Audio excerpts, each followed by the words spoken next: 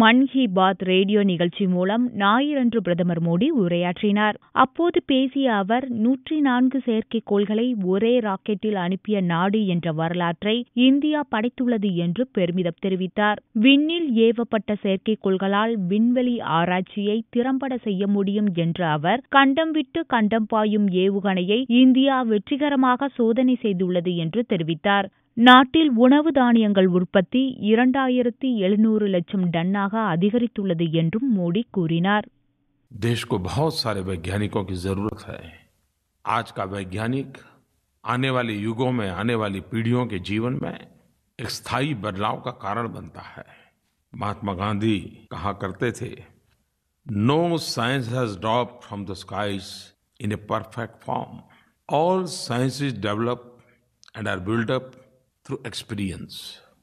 पूज्य बापू ने ये भी कहा था, I have nothing but praise for the zeal, industry and sacrifice that have animated the modern scientists in the pursuit after truth.